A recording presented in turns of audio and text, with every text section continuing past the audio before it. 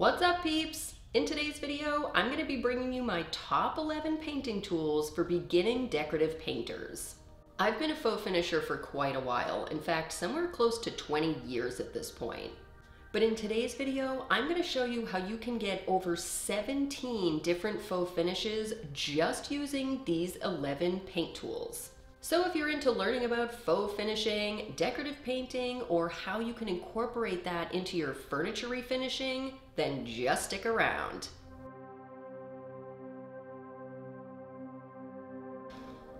The number one tool on my list is going to be a synthetic angled paintbrush. Let's open these up. Now, I'm a purdy girl, and I know that there are tons of different brands on the market, but I do love my purdies because some of these brushes I've had for a very long time, close to 20 years.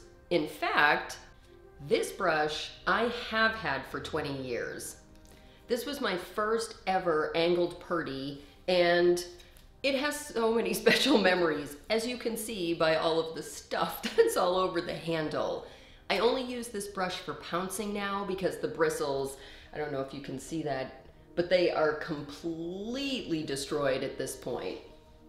Just using angled brushes can give you some of the best wood graining that you have ever seen. You don't need tons of specialty tools to do really cool wood grain. I actually recently did a hickory top on my dressers, and for that entire project, I used this brush right here. The cool thing about the angled bristles is that when you push down on the back of it, it splays out. That allows you to get some of that like open graining vibes, and once you get glaze or paint or anything on these bristles, and maybe when you've used it for a little while but less time than that pouncer I had there, you're gonna be able to pull and drag lines out of this just by using different pressures. It's actually super fun to do wood graining with an angled brush. And as you saw when I first took them out, I actually keep the sleeves. I have had, again, these brushes for a very long time, and keeping the brush in the sleeve actually helps to keep the bristles together, so you won't get that splayed out look. If that's what you're going for, then that's what you should do for sure. But if you want to keep your brushes in really good, tight working order with super crisp angled lines, try to keep them in the original sleeves that they came in.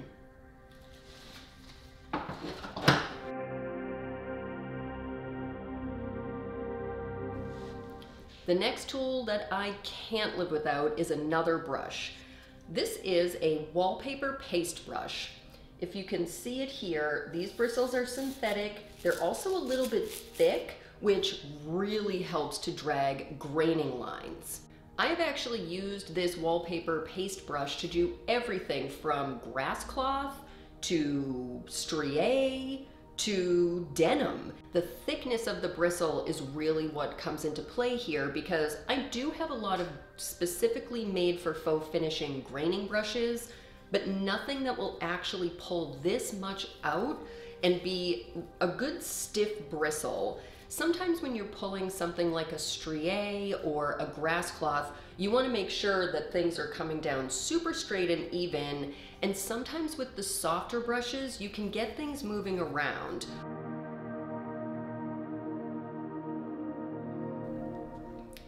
Next up on my favorites list are these foam brushes. I have these in all manner of different sizes. These are great for glazing. In fact, I do have a few here that maybe you can see have been super well loved, but I like that because they get a little floppier, and you're able to, once they're soaked with glaze, you're able to really push glaze into crevices and little nooks and crannies. The number one thing I love to use these for is in wood graining, and you can just load it up and then drag it across when you're doing your final toning glaze.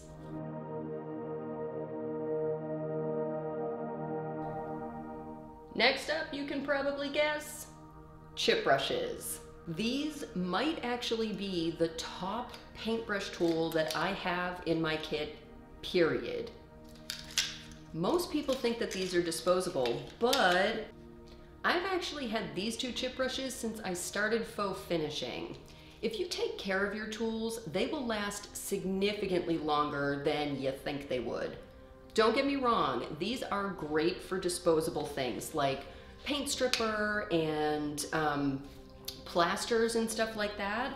Chip brushes can help you get just about any faux finish either started or finished. Wood graining, strié, grass cloth, different pounced glaze, metal, stone and brick, leather, and even stripes, depending on the final look that you're going for.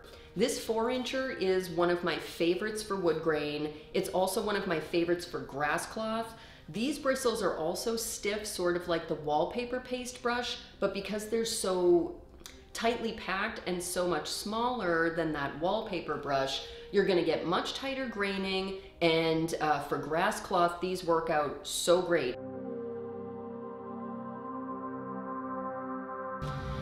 Hopefully the audio doesn't completely suck right now, and I apologize if it totally does, but unfortunately Mr. CC DIY is getting ready for work, and I work in the garage, and that's where our water heater is, and that's the loud, weird, tornado-like sound that you probably hear in the background, so please allow me to apologize for that.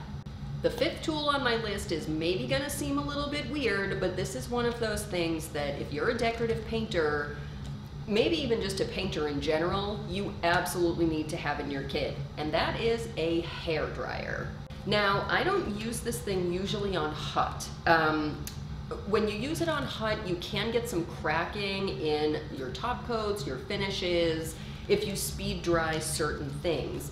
But this particular hair dryer actually has a cool setting that can help just push air across your finish to help dry it quicker, or at least give you a skin on the top of your finish, which will help you do your next layer that you need to do a little bit quicker, but without the risk of actually cracking back your finish. Definitely recommend having a hair dryer in your kit.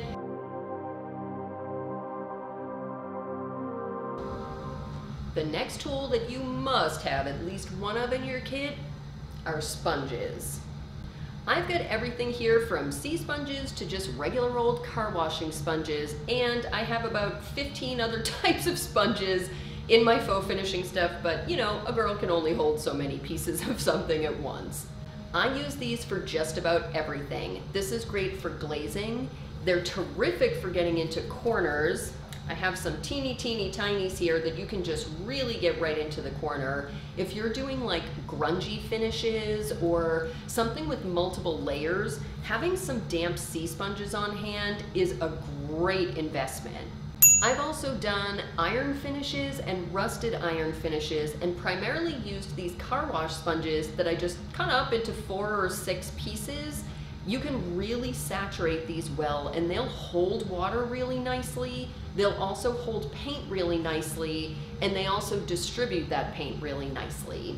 These are cool for glazing. They're cool for things like leather, granite, and other stone like brick or tumbled tile, which, by the way, if you are subscribed, you're gonna see me work on some tumbled tile in the very near future. I think that video is coming up in a couple of videos. So if you're not subscribed, this is the time to click on that button down below, get yourself subscribed, and that way you're not gonna miss it.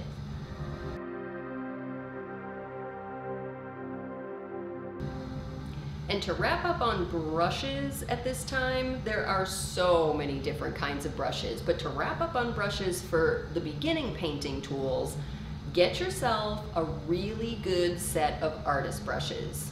These are called Jerry Q, and I've had these for probably about 5 years now, and they get pretty consistent use. They have held up amazing.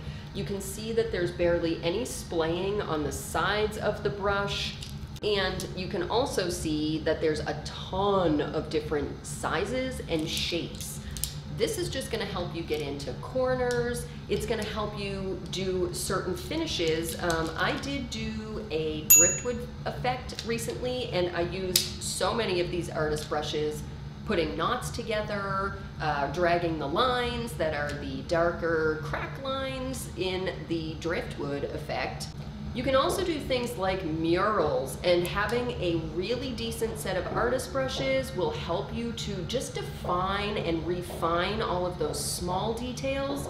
That can really add an enormous amount of technique and skill that other people may or may not have. And that decorative painting can translate right over to furniture, or even like the walls in your own house. Or if you want to start getting into some client work, murals are an awesome way to go.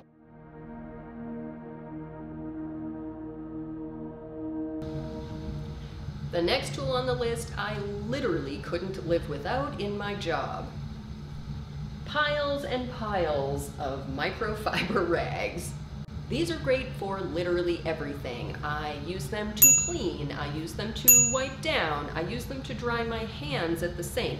I even use them to wipe glaze off of paintbrushes. This one in particular, you can kind of see is pretty crusty. But the great thing about these microfiber rags, they are machine washable. They rinse out great, and I've had these for quite a while. They last, and I love that.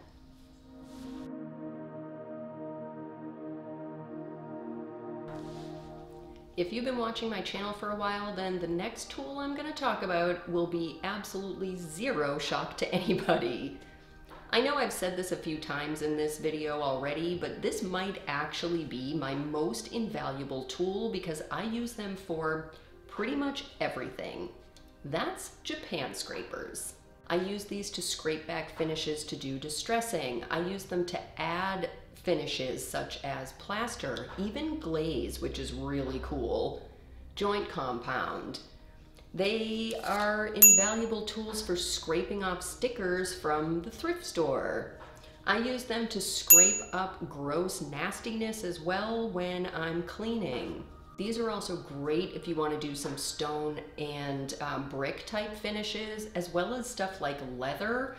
Once you get the hang of how to hold one of these Japan scrapers and how to really manipulate product off of the end of the scraper itself, you will find that you use these for more things than I could probably even include in this video.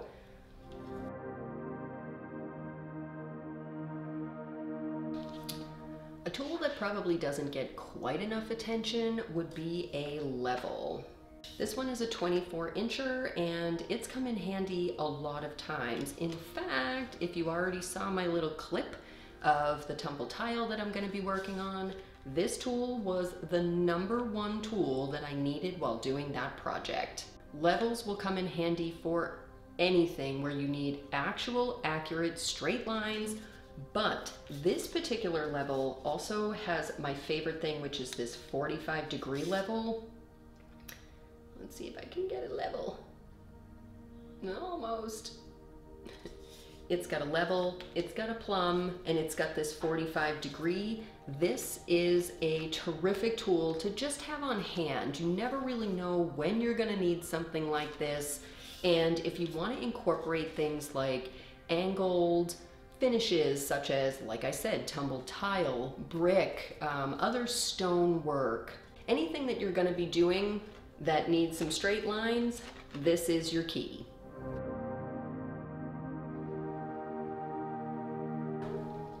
Now, before we get to the 11th and my most necessary tool that you will need in order to do decorative painting, I'd like to give a few honorable mentions.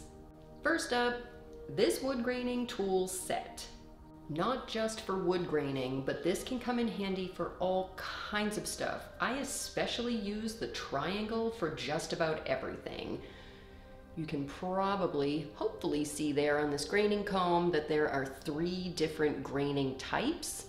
Teeny tinies, slightly bigger, and a rounded, but also flexible line. These will come in handy for just about anything. You can just scrape through paint. You can make fun, cool looks with it. You can do wood graining with these. They're invaluable in things like murals as well. Definitely recommend picking up one of these sets. And each of the graining tools also has some spikies, also some good chunky looking ones. Both of these have that too. Hopefully that comes out on camera. I don't always use the grainers, but they do also come in handy sometimes depending on the type of wood grain that you're actually doing. And for my glazing fans out there, another tool that you're gonna wanna have a little bit of on hand is cheesecloth. Cheesecloth is really good for things like glazing, especially if you wanna get some old world effects where you have some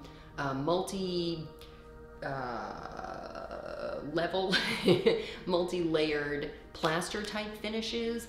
Cheesecloth will really get down into those areas and just sort of distribute that glaze very evenly. Also in a pinch, you can use cheesecloth to buff out wax. This stuff is highly recommended just as a cool tool to have on hand. Next honorable mention, yep, a standard old toothbrush. I love this for things like working on iron, rusted, pitted things, copper, patinaed copper. This is super great because you can get a different flick off of these bristles than you can an artist brush. Coating it and then just flicking. Well, you can see some dust on there. Haven't used this in a hot minute, but that's okay. You can use it upside down, you can use it sideways, and you also can just use it. Try, by the way, to use a new one. I don't recommend taking one that you've had in your mouth and then using it in your finishes. Ew. But these are a great tool to just have on hand. And all of this is obviously in addition to all of like the normal daily tools that you should probably have in your kit in order to really get some good solid finishes complete. Things like sanders and sandpaper, utility blades, a speed square, which also, by the way, will give you that 45 degrees, so you don't have to have that level if you have a speed square. You've got that already. Not to mention things like PPE, which I have a nice pair of goggles that come around the side. You just never know when you're going to be using tools or things are happening above your head or whatnot, definitely protecting your eyes. Plus obviously a respirator, and I have two different kinds of cartridges, one for fumes such as paints and things like that, and the other is for small particulates. When you're sanding something, you just don't want to be breathing that in, and a lot of decorative finishes include things like plasters or other really small particulate matter that you obviously do not want to be bringing into your lungs, so PPE way up there on the list of needs.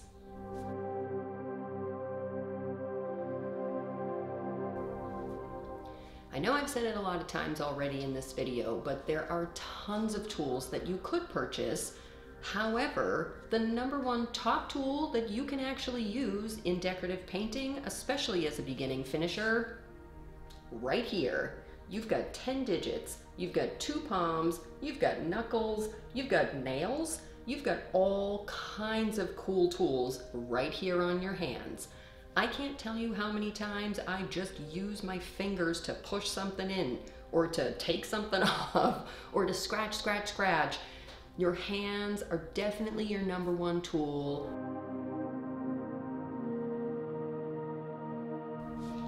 Anyway, that wraps up this video. I hope that you enjoyed it, and if you did, I would love if you gave it a thumbs up. That's right down below. Also next to that is the subscribe button, which you can feel free to click if you haven't done that yet.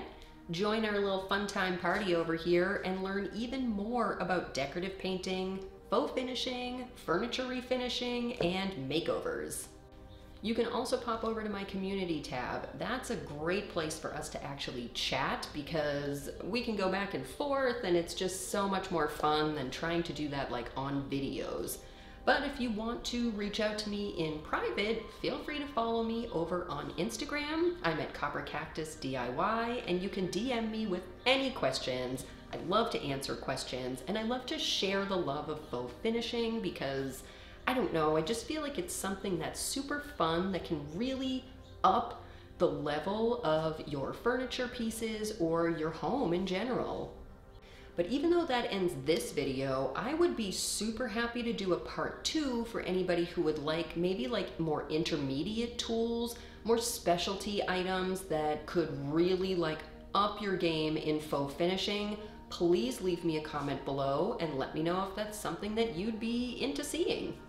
But that's all I've got for you in this video. So yeah, hope you enjoyed it. Hope that this was informative and something that you can take into your own finishing work and up your game a little bit. Thank you, as always, so much for being here and watching. I really, really appreciate that you enjoy what I do. This is my lifeblood, and I really appreciate you being along for the ride. So later, peeps.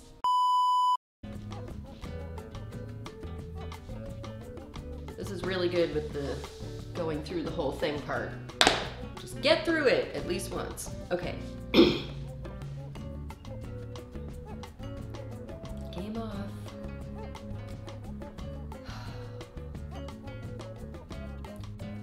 You can get finishes. Oh, I'm gonna have to face the camera. Okay, so directionally for the voice.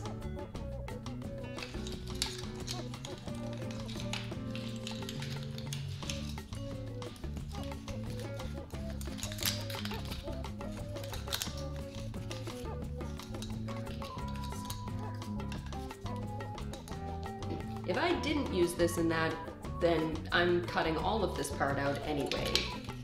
Okay, you can come in with your, words. You can come in with your brush.